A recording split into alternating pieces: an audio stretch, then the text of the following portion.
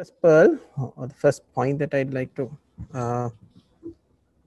share with you all is, okay, so before we talk about refractory epilepsy, we need to know what exactly refractory epilepsy is. So what is refractory epilepsy? So the definition is that, so this is the definition actually what we use for pharmacoresistant or drug resistant epilepsy.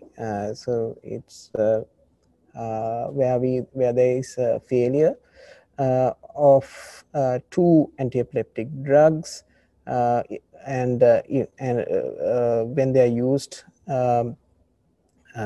either as monotherapy or in combination for a adequate amount of time, and if they are used in a appropriate dosage, and if a patient who's got epilepsy does not respond to these two anti-epileptic drugs, whatever the anti-epileptic drugs, then we class this patient as having refractory or pharmacoresistant epilepsy. So what needs to be borne in mind is that the appropriateness of the anti-epileptic drug or AED depends on the patient's seizure type, and also it should be the dose has to be a therapeutic dose and not a subtherapeutic dose, and there should be, and the patient should be given the anti-epileptic drug for a reasonable amount of time or adequate amount of time for you to class these patients as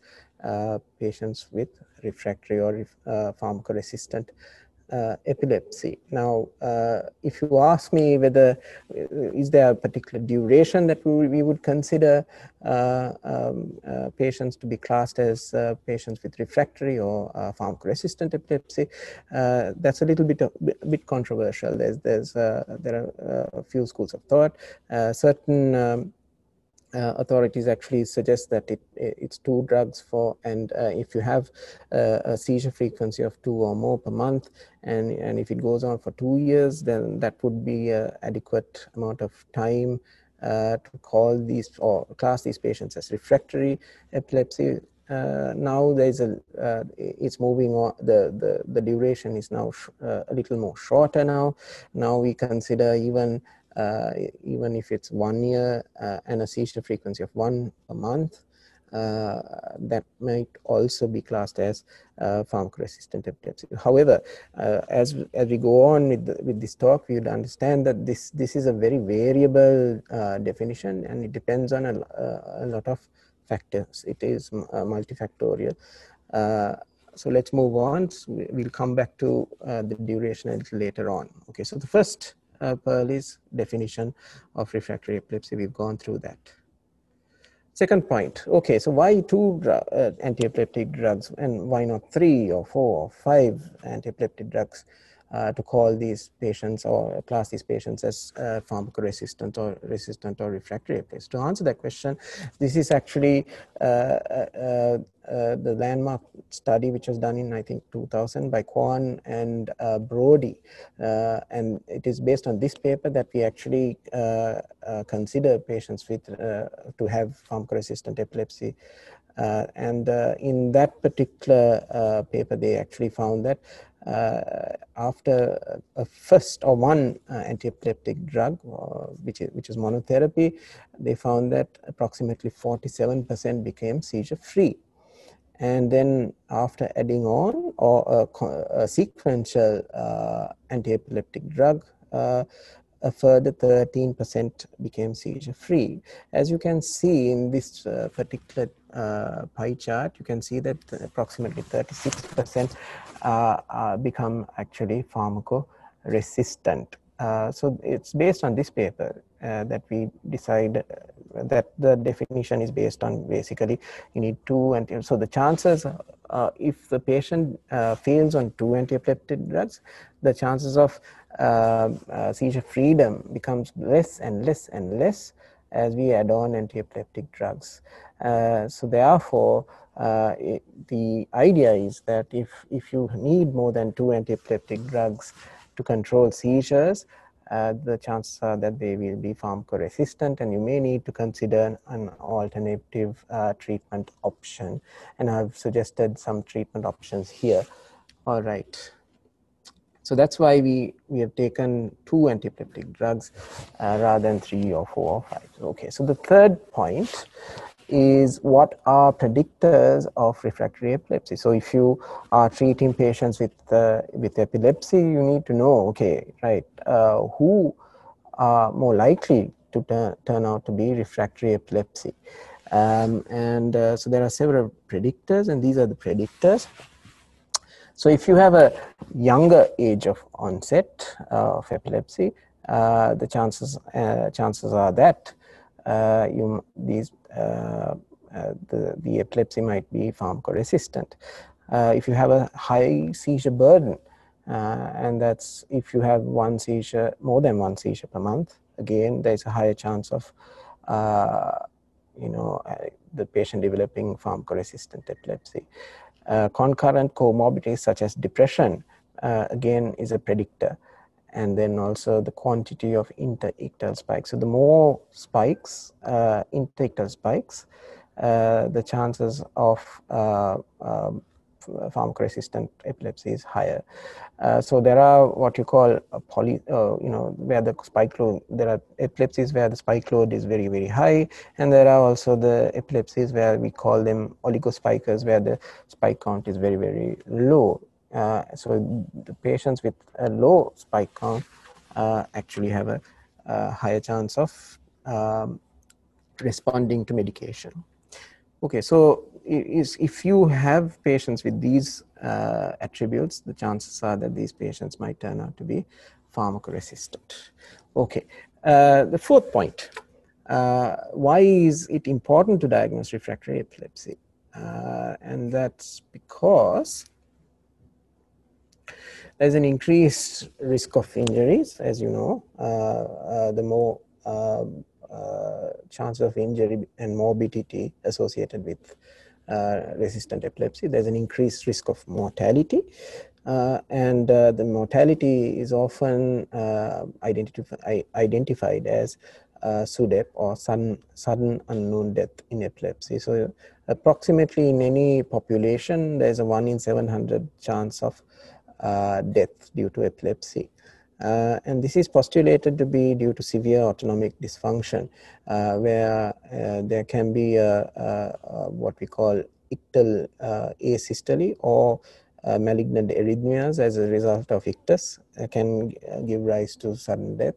That is the cardiovascular component. There can be also a respiratory component where there can be sudden apnea or hypopnea due to the severe autonomic dysfunction. That's called apnea. So due to severe autonomic dysfunction, patients are at risk of developing SUDEP. One other way of actually identifying these particular patients who are at risk is if the patient is, again, pharmacoresistant, needs multiple antiepileptic drugs, has generalized seizures, especially nocturnal seizures, which generalize very quickly, and also so nocturnal epilepsies, multiple patients on multiple antiepileptic drugs are at high risk of SUDEP. And if you do the EEG in these patients, there is complete post-ictal suppression, massive suppression, and you can see a rapid change in heart rate during video EEG monitoring in these patients. So this is one aspect. Of course, due to seizures, you can sustain injuries, and there can be an increased mortality, indirect mortality as well.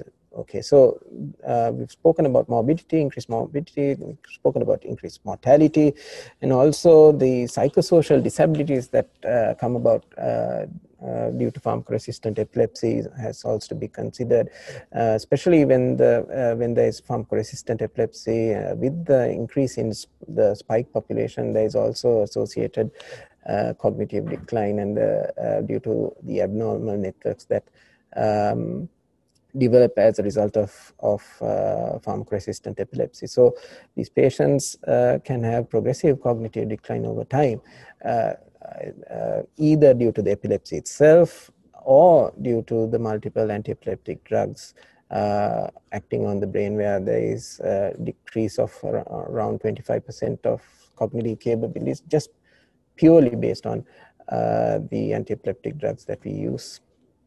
The other aspects are these patients are at a higher risk of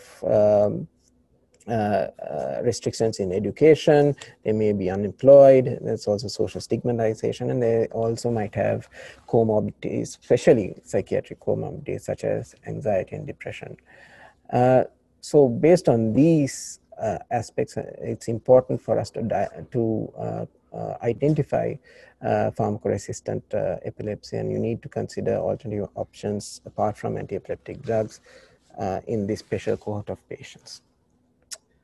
Okay, so fifth point, what are the initial steps in managing refractory epilepsy? Is a very important point, especially when you are managing patients with pharmacoresistant epilepsy. The first thing that, if you think, if a patient comes to you who's not responded to at least 2 anti-epileptic drugs, this is when the process of classing them into this group starts. Before you actually class them as pharmacoresistant epilepsy, you need to confirm whether this is indeed epilepsy itself. And there are many, many mimics of epilepsy, of which I've given you a list of mimics. For example, syncope. You'll be surprised as to how many patients who've been treated for epilepsy actually turn out to be syncope. And that's because I think it's important for us to actually take a good history. I will come to trying to differentiate syncope from epilepsy a little later on. However, I think time taken to obtain the semiology is, I think, time well spent, because these patients who are often misdiagnosed as having epilepsy may turn out to be syncope. The patients may have, turn out to have syncopal attacks. The other important differential diagnosis, the pseudo seizures or psychogenic non-epileptic seizures, also called non-epileptic attack disorders or AEDs, are often misdiagnosed as epilepsy or seizures, and they may be an important cause for pseudo pharmacoresistant epilepsy. The other differentials I'm not going to go through, and it's so important that actually, if you take the worldwide figures, and an estimated 20% of patients referred to a comprehensive comprehensive epilepsy programs turn out to not to have epilepsy. So it's actually 1 in 5, as high as that. So it's important for us to differentiate the mimickers from true epilepsy. And this is a very important table. Just draw your attention to the NEAD or the psychogenic non-epileptic seizures. So if the seizures are long-lasting seizures, where it goes on for hours, I think that's when you would suspect the possibility of a non-epileptic seizure. Often seizures self-terminate within 2 minutes. Nearly 99% of seizures do not last more than a minute. The average duration is around 62 seconds. So if you have a seizure that goes on and on and on, the chances are that the seizure is of non-epileptic origin.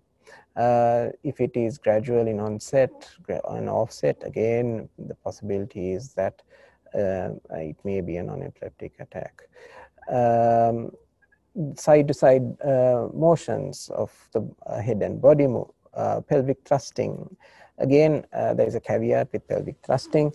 It is at times seen with frontal lobe epilepsies and hyperkinetic seizures.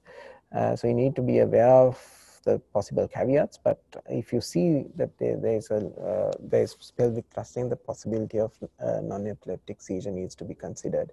Opistotonic posturing, stuttering, persistent eye closure, if the eyes are tightly shut during a seizure, the chances are that the possibility of that may be a non-epileptic seizure. However, you need to understand there may be caveats with all these physical signs that I'm enumerating today, because at times you can have what's called ictal eye closure or ictal fluttering, all of which can mimic non-epileptic seizures as well. So you need to be careful before you actually class these patients as non-epileptic seizures.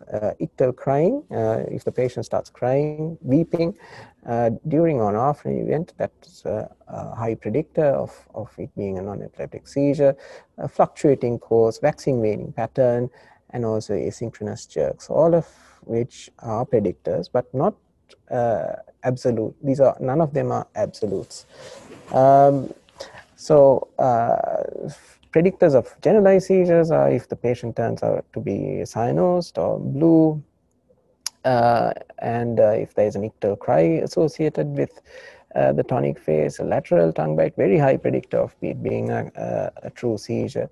And if there is a posterior dislocation, again, these are all highly specific for generalized seizures.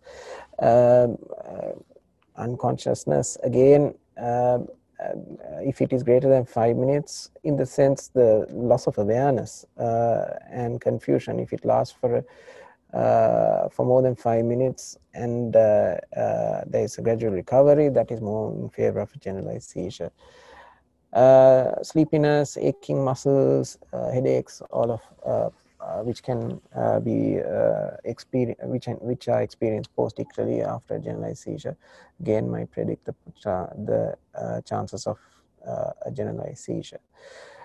Syncope, very important differential diagnosis. Often misdiagnosed to have, patients with syncope are misdiagnosed to have epilepsy, is that if you really ask these patients the pre-episode or symptoms such as lightheadedness, diaphoresis with nausea, the feeling of nausea prior to the event, all of which are predictors of possible pre-syncope going into syncope or vasovagal syncope. And also you need to also ask for the specific situation, in the sense, was the patient standing, and did the patient experience all these events while standing, or certain situations, say for example, if after in an extreme emotional context, or if the patient had seen, say for example, certain people when they see blood, they have vasovagal syncope. So you need to delve into the specifics of when these episodes occur before you actually label these patients as having epilepsy.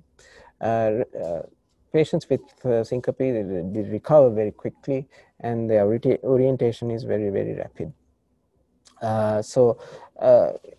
It's important for you to get a good history of the semiology before you actually decide whether these patients have true epilepsy or not. Okay, so moving on. So the first step, of course, is to decide whether this is true epilepsy or not. The second step is, I suppose, to see if to assess if whether the patient is on an appropriate drug and an appropriate dose, and whether the patient has been treated for an appropriate period of time. And that's very important. For example, so you need to basically class your seizures, whether this is actually a focal onset epilepsy that you're dealing with, or is this a generalized epilepsy that you're dealing with, or it could be even a combination, or whether this is an unclassified form of epilepsy, before you decide on whether the patient is on an appropriate treatment regime. So as you know, there are certain generalized epilepsies, there are certain drugs, anti-epileptic drugs, which are really contraindicated for certain types of generalized epilepsies or certain types of epilepsies per se. For example, sodium channel blockers such as carbamazepine, oxcarbazepine, phenytoin, pregabalin, calcium channel blockers like pregabalin and gabapentin are often contraindicated in genetic generalized epilepsies, and they can make seizures worse. So you need to have that background knowledge to class these patients as pharmacoresistant epilepsy. So you need to change the anti-epileptic drugs because it's those particular syndromes, those patients with those particular syndromes would be on inappropriate drug regimes. Right. So these are the examples of what drugs to use in what type of seizures. So generalized seizures, you would use broad spectrum anti-epileptic drugs such as sodium valproate, levetiracetam, topiramate, zonisamide, lamotrigine, and rufinamide, as well as ethosuximide, especially with absence epilepsy. I don't think ethosuximide is indicated in any other type of epilepsy. And then the first line drugs for focal or partial seizures are mainly sodium channel blockers, such as carbamazepine and oxcarbazepine. Lamotrigine is more broad spectrum, but is a sodium channel blocker itself. Levetiracetam, zonisamide, topiramate. So you need to have an knowledge on what drugs you can use for what type of epilepsy before you actually class these patients as pharmacoresistant. So you need to see whether the patient is on an appropriate. So first step is this a mimic, seizure mimic or epilepsy mimic? Then is the patient on an appropriate drug for his or her type of epilepsy? And then you need to find out whether there are any aggravating factors such as stress, exhaustion, sleep deprivation, alcohol abuse, which contribute to the refractoriness of the seizures. And I think the most important point in all this is I've put this in bold, is problems with compliance, and that is one of the most common causes of pseudo resistant or pharmacoresistant epilepsy. And often we find that most of the patients do not comply with our drugs. And it's important for you to ask this question when you're evaluating patients with epilepsy, is that you need to find out why they are, first, whether they are compliant or not, and secondly, why they're not compliant. And that in most cases, it's the side effects. We often, in our busy clinics, we forget to ask this from our patients, whether they experience side effects or not. And it's an important time. It's an important question to ask, and it's time well spent to ask a few questions that are specific to the drugs, to the particular anti-epileptic drug. For example, if the patient is aggressive after levetiracetam, it's very important that you need to ask that particular question, because often these questions are not asked, and and it's the anti-epileptic drugs are generally tapered by the patient themselves because of the side effect profile. So asking for side effects is very important. And the other component is lack of understanding. So you need to have a good rapport with your patient, good communication skills to make patients understand that they need to be on anti-epileptic drugs to control their seizures. And also they may have problems with coping with the illness, and that also needs to be addressed. So non-compliance, one of the most important problems which come about when you're assessing patients with pharmacoresistant epilepsy. Okay, so then we decide, okay, so patient has the patient does not have a mimicker. This is true epilepsy, is on an appropriate anti-epileptic drug. and then the patient is compliant. Okay, so then is there a particular reason why this patient is pharmacoresistant? So you need to find, and in most cases, in most epilepsies, the pharmacoresistance is generally due to focal onset epilepsy. And these are the common causes that we need to look out for. The number one cause is cortical dysgenesis, or malformations in cortical migration, tumors which are low-grade tumors, and vascular malformations. Sorry, I just lost my...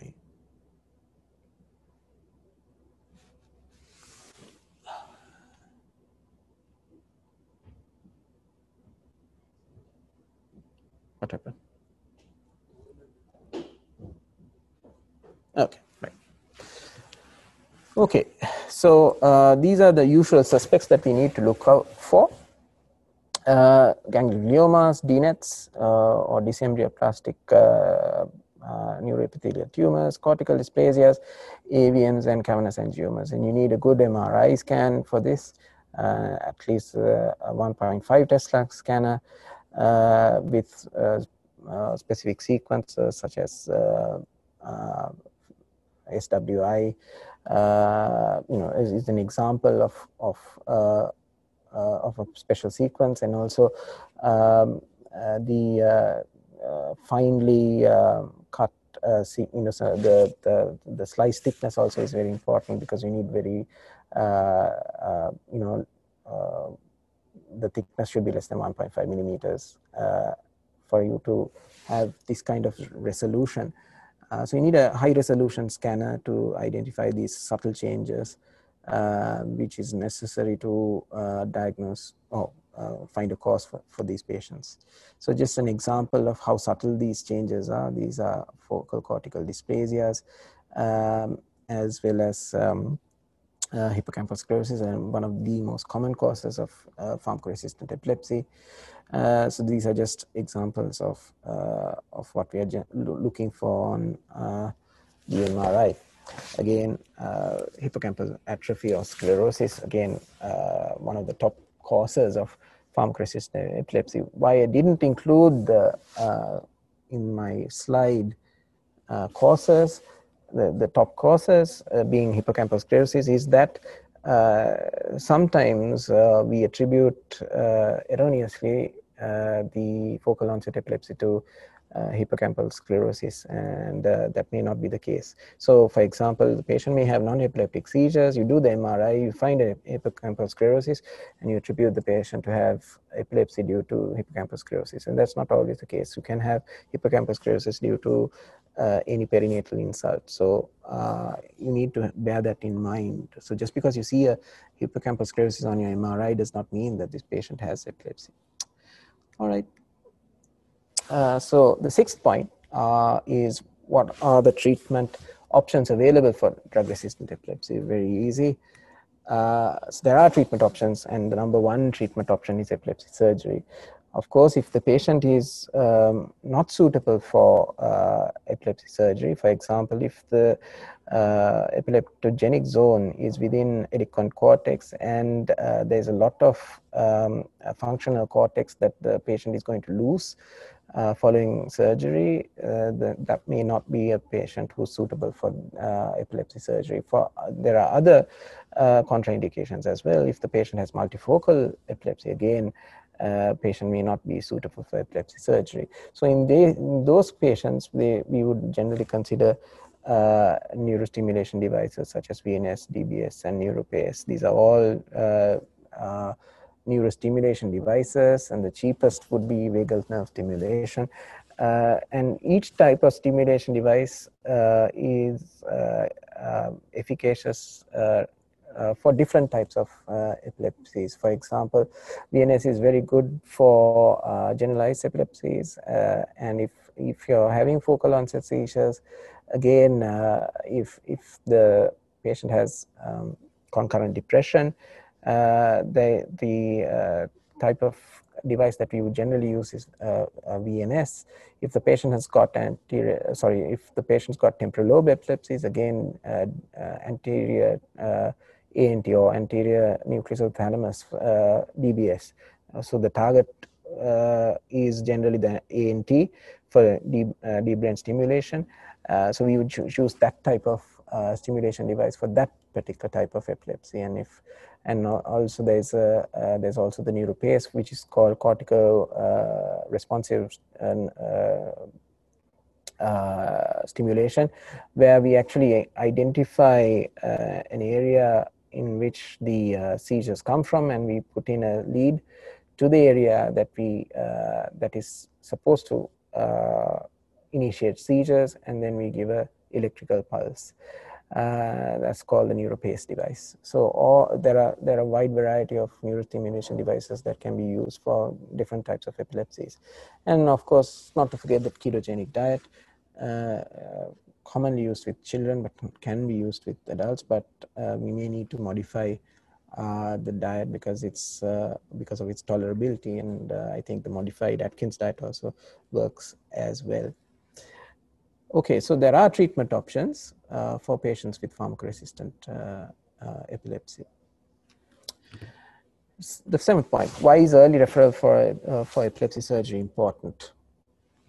So there are the benefits of epilepsy surgery, and there's little question that surgery is and will for the foreseeable future remain the drug of choice for drug-resistant epilepsy, because a randomized trial in 2001 demonstrated that there was a 64% chance of seizure freedom with surgery, which is medically refractory, especially with temporal lobe epilepsies, compared to just 8% with medical management. So there's a drastic difference between the efficacy of resection or surgical resection compared to that of medical therapy alone. There was a large number of people who were seizure free following epilepsy surgery. So, so just to give you an idea of the percentages of seizure freedom, is that if a patient undergoes a temporal lobe resection, the chances of seizure freedom over the next 2 years is 80 to 90%, as high as 80 to 90%. And over a 10-year period, that does drop to around 52%, 50% or so. However, that chance is much, much higher than if the patient was just treated with anti-epileptic drugs. So it's very effective in controlling seizures. So the population-based prospective studies show good long-term seizure outcomes after resective epilepsy surgery. The majority of patients who are seizure-free after 5 and 10 years have sustained seizure freedom since surgery. So the chances of, so if they are seizure-free for between 5 and 10 years, the chances are that they will remain seizure-free. And many patients who gain seizure freedom can successfully discontinue anti-epileptic drugs. So those are the positives that epilepsy surgery can offer these patients who's got pharmacoresistant epilepsy. 8th point: who should be referred for epilepsy surgery? Very important. So any patient who's got disabling focal onset seizures with or without secondary generalization, who has failed appropriate trials of first-line anti-epileptic drugs should be considered and should be referred to an epilepsy surgery center. However, you need to, so what does adequate control mean? And that adequate control of seizures can differ from patient to patient. So for example, some patients may may find that even 1 to 2 seizures per year might be too many, considering their professional or social reasons.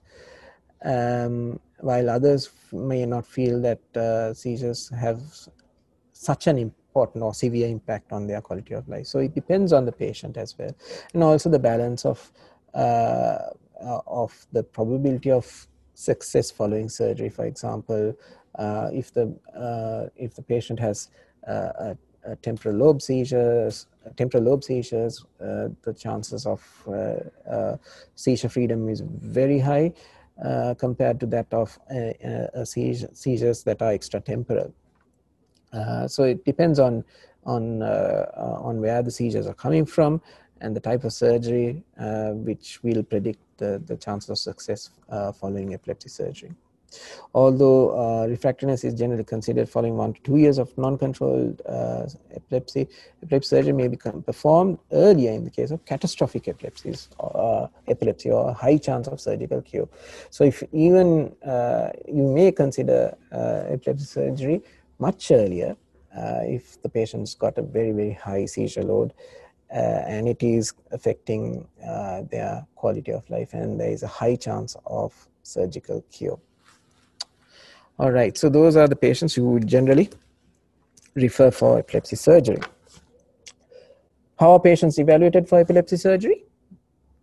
So what we do generally is we try to delineate the epileptogenic zone. So what's this epileptogenic zone? It's a theoretical construct. It says the minimum amount of tissue that is necessary to render a patient seizure free once we resect that particular area.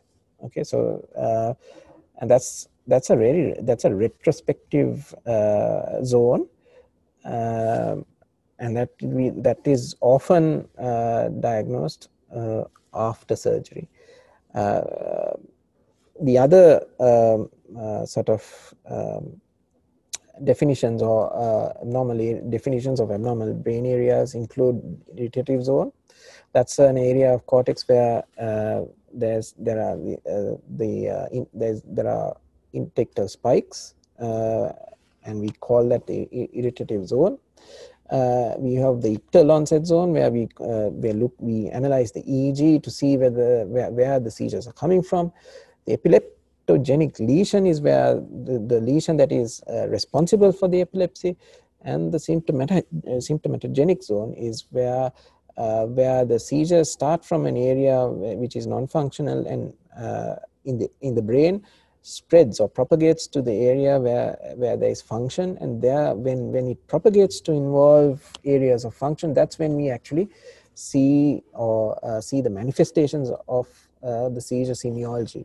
So that's called the symptomatogenic zone. It does not mean that by just analyzing the symptoms of or the semiology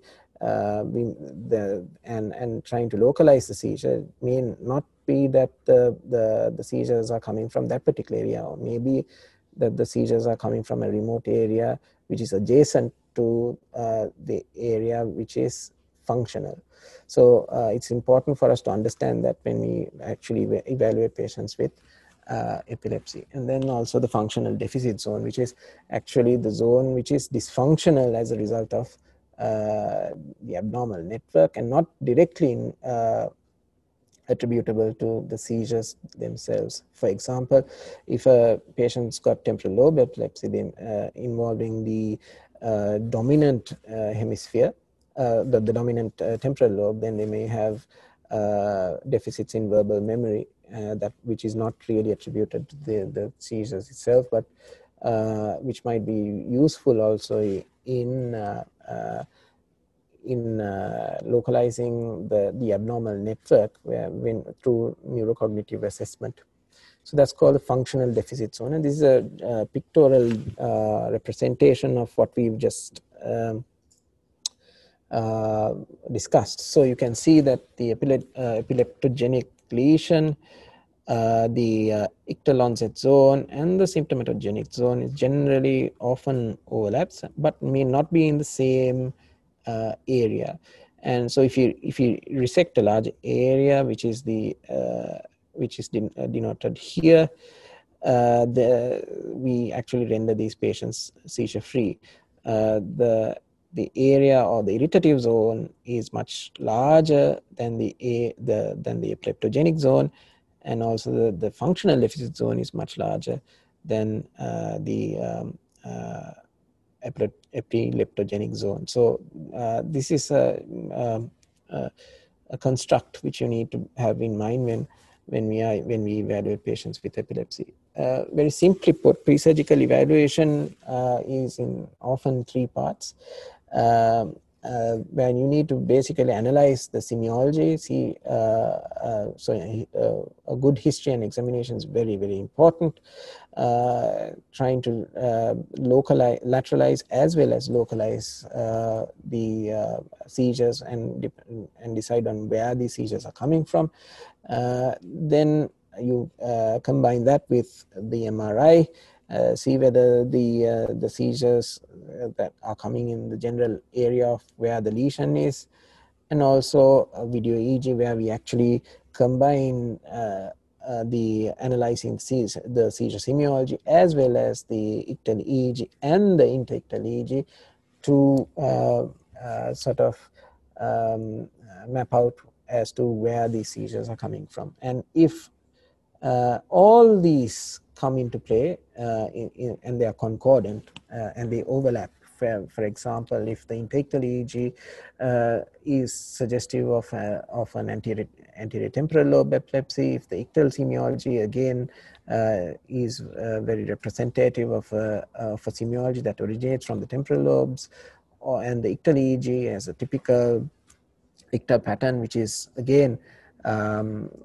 very temporal, and the MRI suggests, say, for example, hippocampal sclerosis, then we have what's called concordant data, and then we are able to decide that this patient has a high chance of seizure freedom following an anterior temporal lobe resection.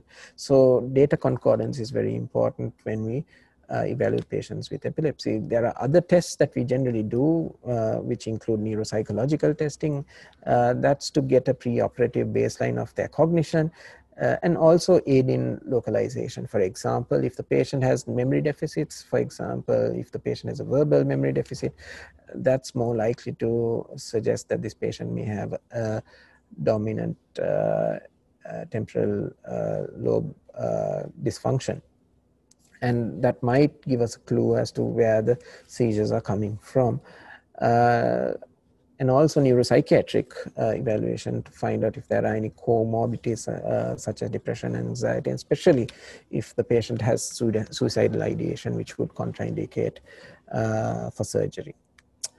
Okay, so if the data is not concordant, if there are areas where we don't find any concordance, then that's when we actually use more sophisticated testing such as PET scans, SPECT scans, and even functional MRIs to find out if to delineate the seizure focus even further. Okay, so the last point. So what if everything fails? Is there anything else? Yes, we can always continue with anti-epileptic drugs, polytherapy, but it's important for you to understand that it should be rational polytherapy, and we would generally combine adding a further anti-epileptic drug might actually help, especially the newer anti-epileptic drugs, because they offer newer anti-epileptic targets, novel targets, and also they allow for you to be a little more because of their side effect profile, they become more tolerable, and then the patient's compliance also might improve. So combining anti-epileptic drugs might be the way to go if the patient is not suitable for epilepsy surgery or any other option that I've already mentioned. And also combining the drugs which may be synergistic, for example, such as lamotrigine and valproate, or lamotrigine and levetiracetam might have greater effects on efficacy. All right, so what I've done is I've spoken to you about, I've shared with you 10 important pearls or points. We've gone through what refractory epilepsy is, the definition of it, and we've gone through why it's that we consider pharmacoresistant epilepsy as epilepsy not responding to 2 anti-epileptic drugs as to that of 3 or 4 or 5. We've gone through what are the predictors of refractory epilepsy. We've gone through why it is important for us to diagnose refractory epilepsy, the initial steps of managing refractory epilepsy, for example, analyzing whether these patients have mimics, whether the patient is on appropriate anti-epileptic drugs, if the patient is compliant or not, and if what are the treatment options that are available for patients with drug-resistant epilepsy, why it's important for you to refer these patients for epilepsy surgery early rather than late, and who should be referred for epilepsy surgery, and how patients are actually evaluated for epilepsy surgery, and what to do if everything